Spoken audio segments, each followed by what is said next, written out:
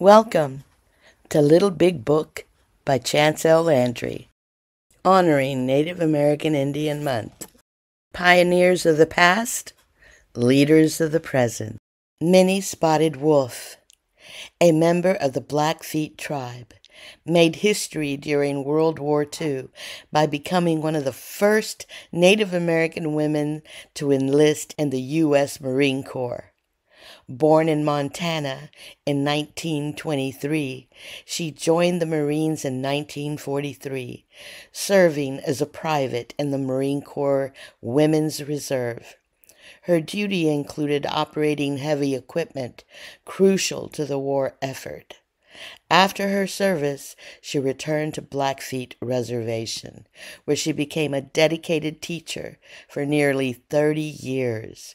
Minnie Spotted Wolf's remarkable journey in the Marines and her impact as an educator have made her an inspiring figure for Native American communities and beyond, highlighting the strength and resilience of Native American women.